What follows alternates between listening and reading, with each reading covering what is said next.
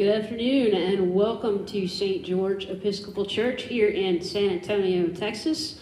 Welcome to our Ash Wednesday service. If you'd like a bulletin, you can find one in the comments on Facebook. The service begins. The Lord be with you. And also with you. Let us pray.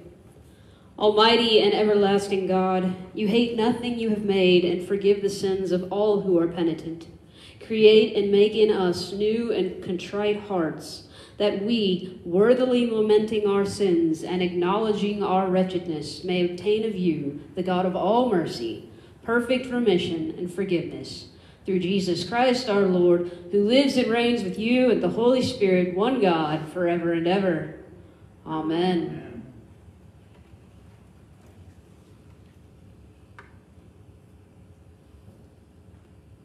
A reading from the book of the prophet Isaiah. Shout out, do not hold back. Lift up your voice like a trumpet. Announce to my people their rebellion, to the house of Jacob their sins. Yet day after day they seek me and delight to know my ways, as if they were a nation that practiced righteousness and did not forsake the ordinance of their God. They ask of me righteous judgments. They delight to draw near to God. Why do we fast, but you do not see? Why humble ourselves, but you do not notice? Look, you serve your own interest on your fast day and oppress all your workers. Look, you fast only to quarrel and to fight and to strike with a wicked fist. Such fasting as you do today will not make your voice heard on high. Is such the fast that I choose, a day to humble oneself? Is it to bow down the head like a bulrush and to lie in sackcloth and ashes? Will you call this a fast, a day acceptable to the Lord? Is not this the fast that I chose? To loose the bonds of injustice, to undo the thongs of the yoke, to let the oppressed go free, and to break every yoke? Is it not to share your bread with the hungry, and bring the homeless poor into your house? When you see the naked, to cover them, and not to hide yourself from your own kin? Then your light shall break forth like the dawn, and your healing shall spring up quickly. Your vindicator shall go before you. The glory of the Lord shall be your rear guard. Then you shall call, and the Lord will answer. You shall cry for help, and he will say, Here I am. If you remove the yoke from among you, the pointing of the finger, the speaking of evil, if you offer your food to the hungry and satisfy the needs of the afflicted, then your light shall rise in the darkness, and your gloom be like the noonday. The Lord will guide you continually and satisfy your needs in parched places and make your bones strong. And you shall be like a watered garden, like a spring of water whose waters never fail. Your ancient ruins shall be rebuilt. You shall raise up the foundations of many generations. You shall be called the repairer of the breach, the restorer of streets to live in. The word of the Lord. Thanks be to God. Our psalm this morning is Psalm 103, verses 8 through 14. The Lord is full of compassion and mercy, slow to anger and of great kindness. He will not always accuse us, nor will he keep his anger forever. He has not dealt with us according to our sins, nor rewarded us according to our wickedness. For as the heavens are high above the earth, so is his mercy great upon those who fear him. As far as the east is from the west, so far has he removed our sins from us. As a father cares for his children, so does the Lord care for those who fear him. For he himself knows whereof we are made. He remembers that we are but dust.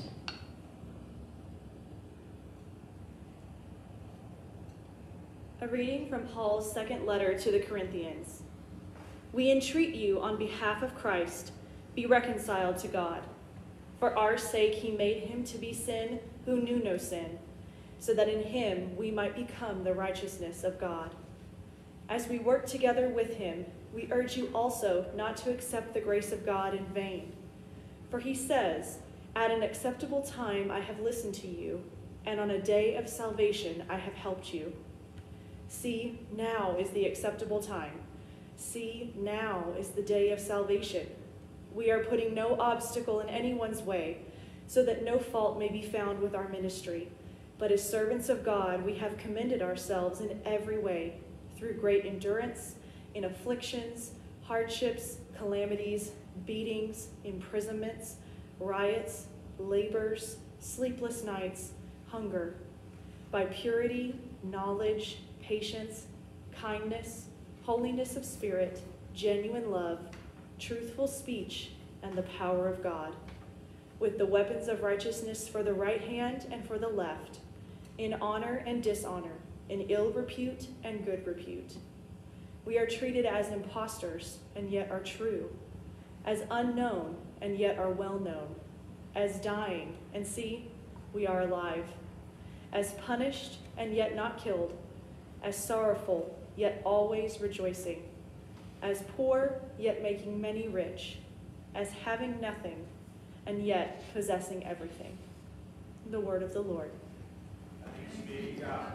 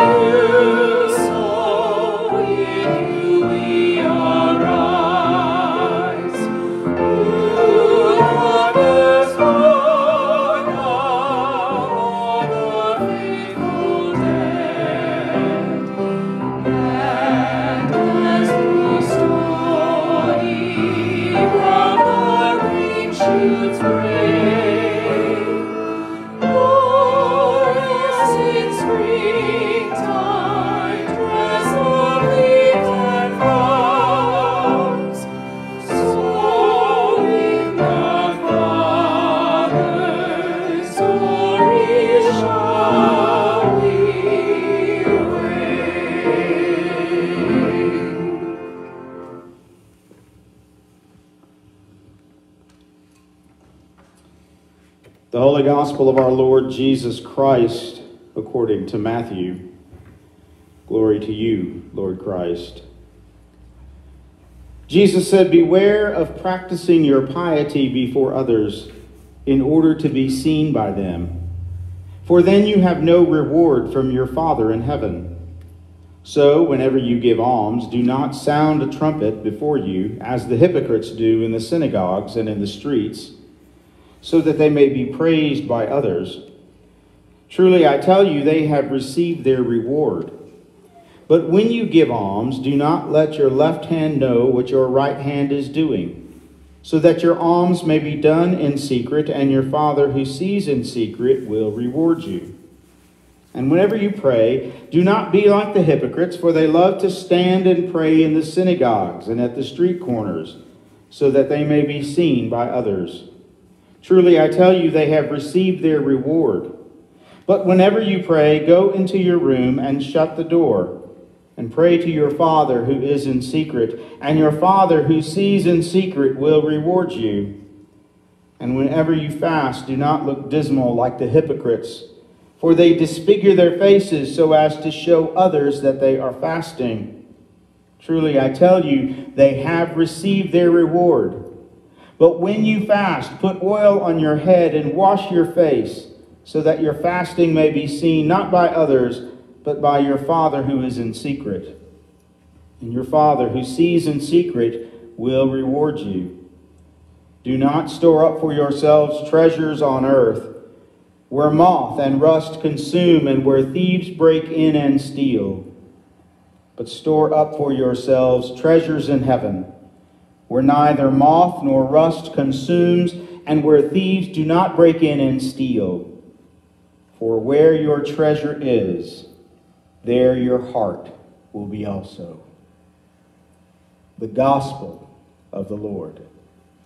Praise to you, Lord Christ. In the name of God, Father, Son, and Holy Spirit. Amen. Well, an ashless Ash Wednesday. Seems like it was about a year ago where we celebrated, we marked Ash Wednesday, and we came together, and there was a lot of ash on my thumb because I put my hand on so many different heads and made the sign of the cross in ash with my thumb. When I add up all of the folks who were here as part of the school chapel service, as all the folks who were here as part of the 3 church services, I must have put ash on several hundred heads. And my thumb was sore for days. And were that the case now, I would gladly be able to have to deal with a sore thumb, maybe even a cracked thumb, than to have to do all of this online. But one of the things that we've learned since a year ago is we ain't in control. We are not in control. We cannot control what nature does. We cannot control viruses or winter storms or snow. We can't control rolling power outages. We can't control things freezing up. We can't. And if Ash Wednesday is about humbling ourselves before God,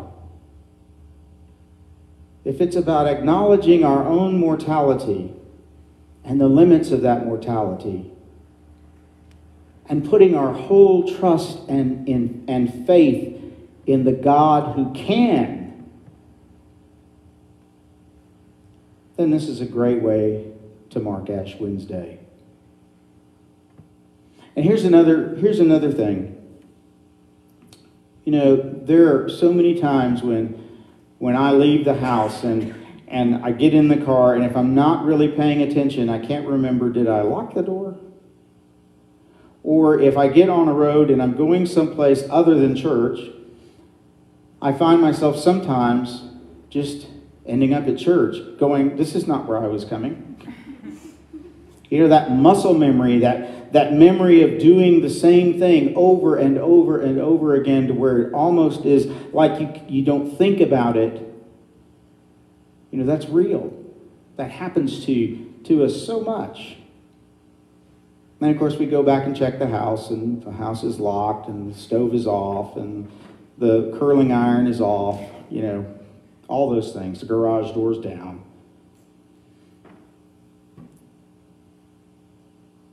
Today is a day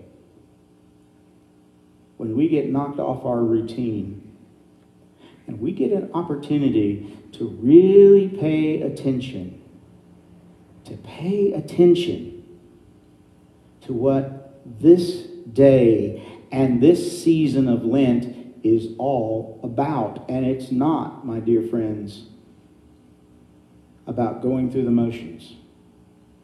It's not about muscle memory or spiritual muscle memory. It's not about just, going through the rituals. It's about really digging into our hearts and digging out our hearts from all of the stuff that keeps us from truly, fully offering our lives to God in the name of Christ. When I look at this Isaiah passage, and I love this Isaiah passage, most places will read the Joel passage because it talks about casting ashes. But this Isaiah passage, it's a little bit different. It really does show us what the role of the prophet is, and then gives us some reminders about what a faith life should look like. See, the role of the prophet is to call God's people to repentance, for God's people to turn around, to follow God, and to live as God desires. Announce to my people their rebellion, to the house of Jacob their sins. Day after day they seek me and delight to know my ways, as if they were a nation that practiced righteousness and did not forsake the ordinance of their God. Did you hear that? They acted as though they were a nation that practiced righteousness, and rather they forsook the ordinance of God. They were going through the motions. They were just going through the motions. Going through those religious motions do not please God. There's another prophet, Amos 5:21. The Lord says this: I despise your festivals and take no delight in your solemn assemblies. Ouch. Ouch. As a reminder that it's got to be our heart that God is after. Not our foreheads, our heart. And then God's people say, why do we fast, but you don't see? Why do we humble ourselves, Lord, but you don't notice?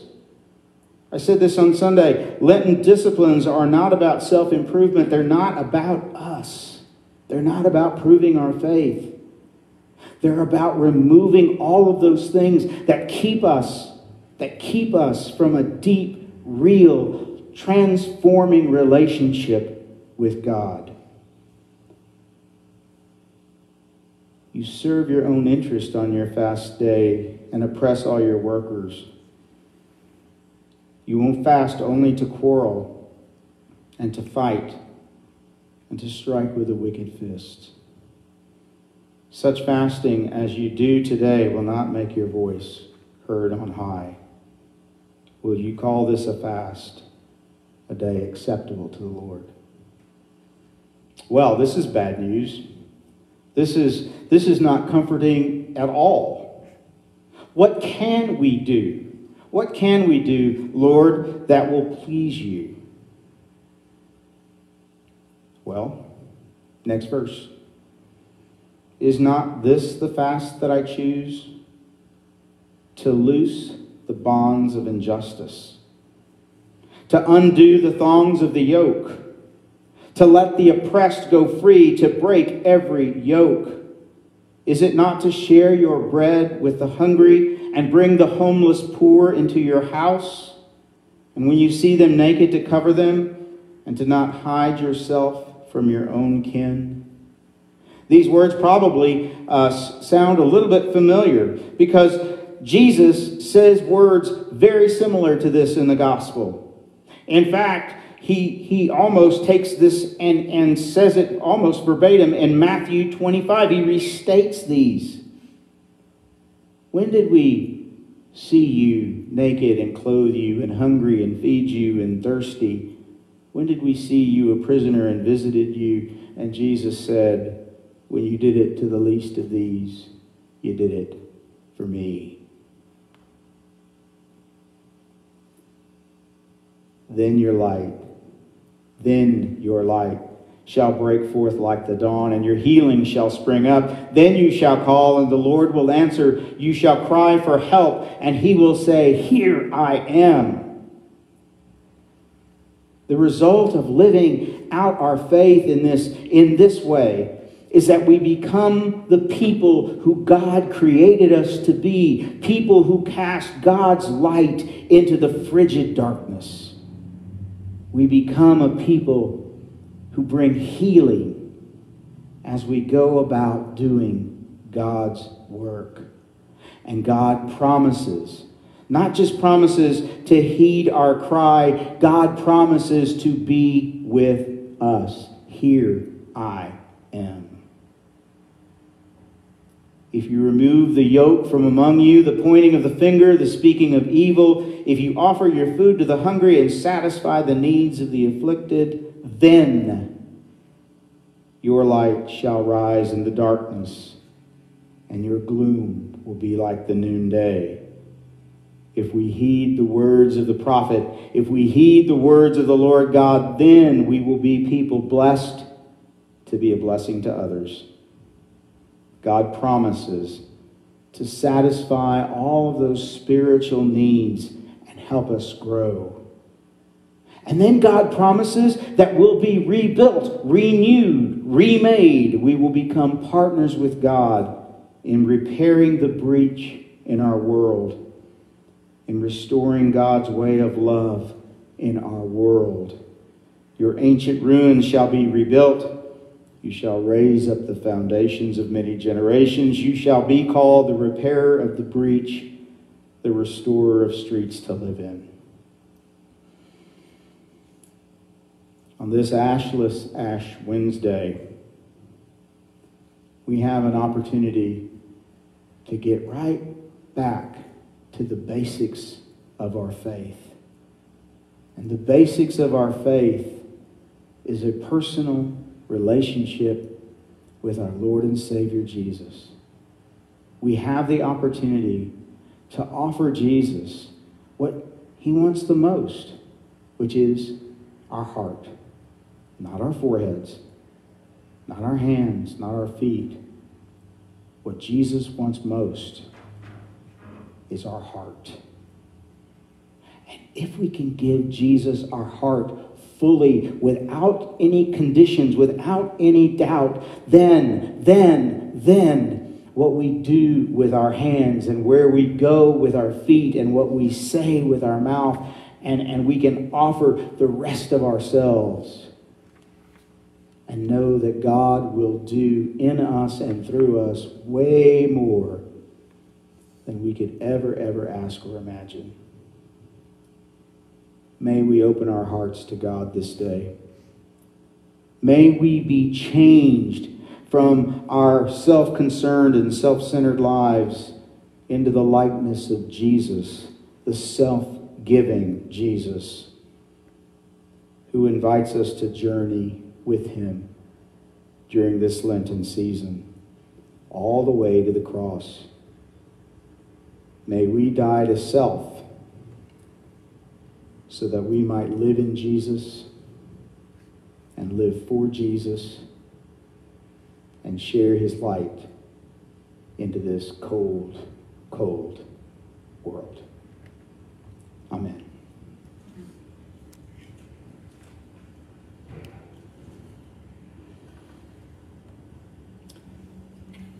Dear people of God, the first Christians observed with great devotion the days of our Lord's passion and resurrection, and it became the custom of the church to prepare for them by a season of penitence and fasting. This season of Lent provided a time in which converts to the faith were prepared for holy baptism. It was also a time when those who, because of notorious sins, had been separated from the body of the faithful were reconciled by penitence and forgiveness and restored to the fellowship of the church. Thereby the whole congregation was put in mind of the message of pardon and absolution set forth in the gospel of our Savior. and of the need which all Christians continually have to renew their repentance and faith.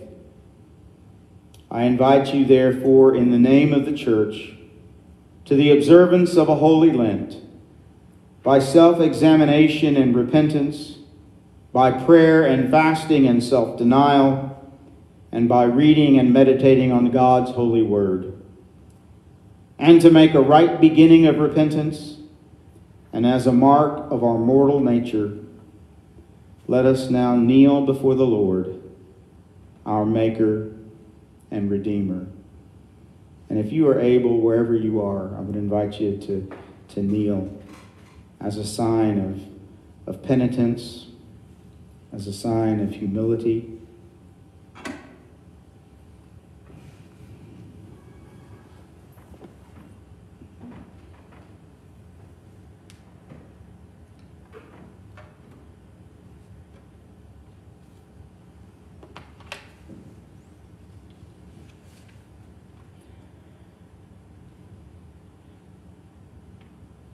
Join me in this first part of the litany of penitence.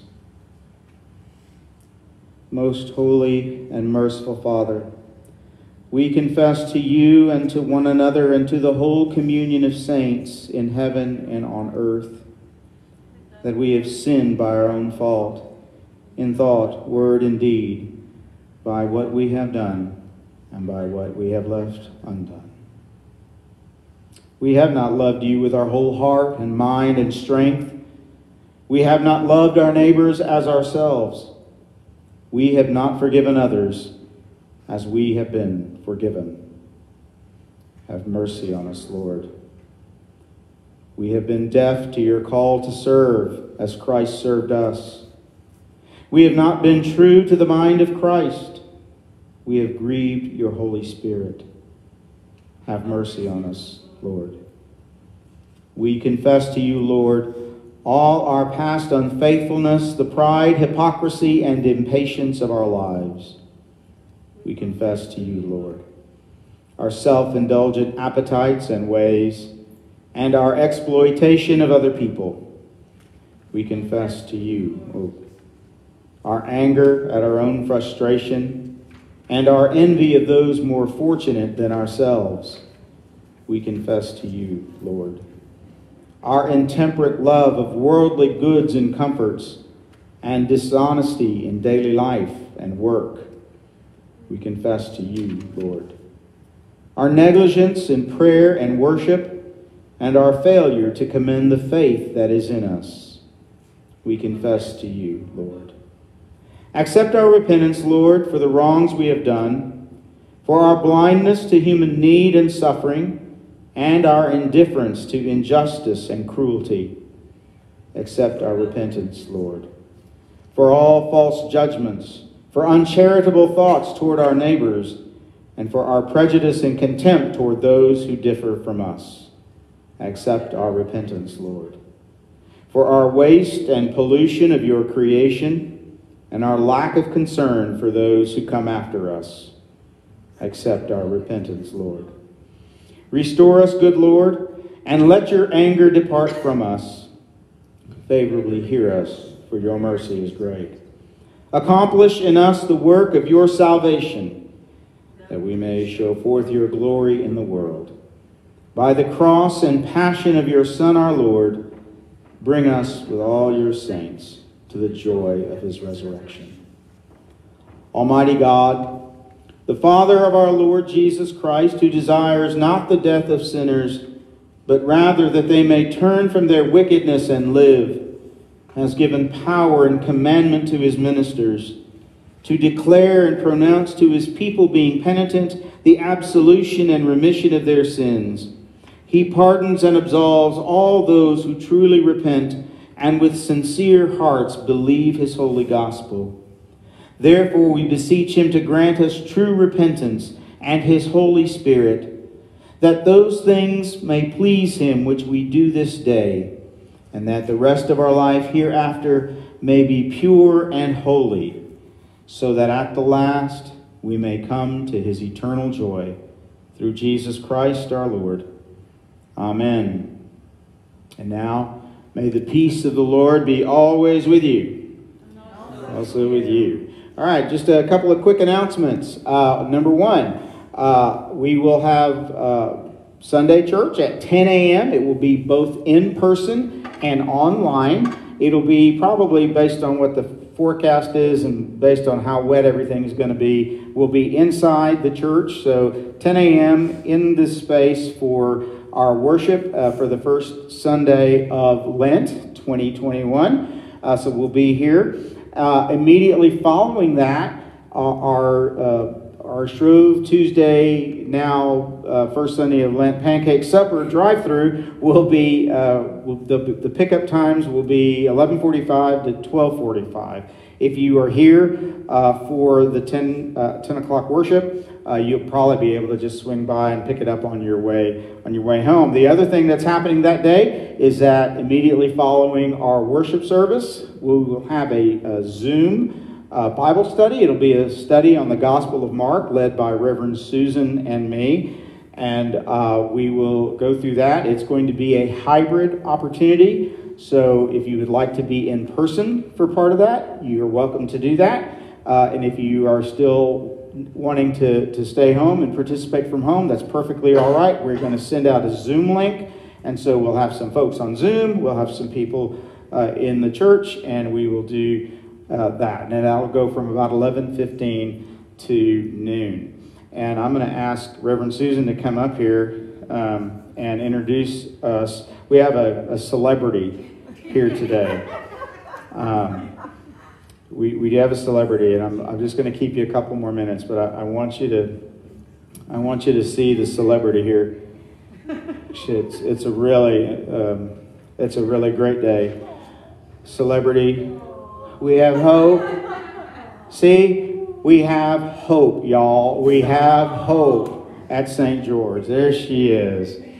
So, Susan, you want to read that concluding prayer? Or you don't have a microphone. Okay, I'll read the concluding prayer. Anyway, we got a concluding prayer, and then we're going to song, and hopefully you will have a blessed day. If you need anything, please reach out to somebody on the church staff. Our email is and our cell phones is just as bad as y'all's, but reach out and let us know if you need something, and we'll do what we can. Our concluding prayer is this: grant, most merciful Lord, to your faithful people pardon and peace, that they may be cleansed from all their sins and serve you with a quiet mind, through Christ our Lord. Amen. And our closing hymn is hymn number 142. Thank you to the music team for getting out in this weather and blessing us with music today. Thank you, guys. Here we go.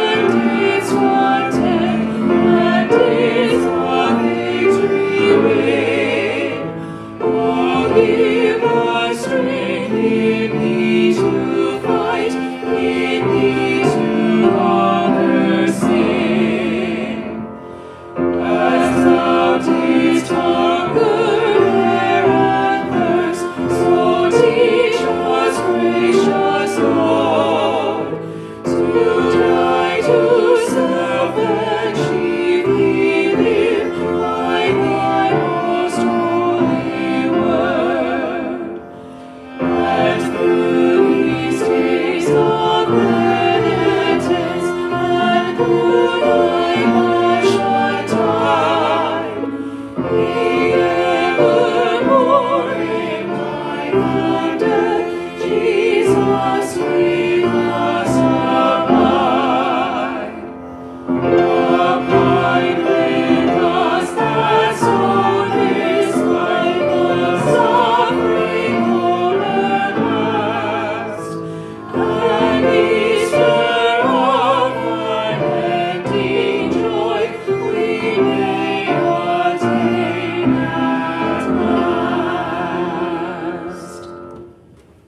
God bless y'all. Take care. Thank you for joining. Share this with all your folks on Facebook in case they didn't get a chance to see this live. So when they get their power and their internet back, they'll be able to check in.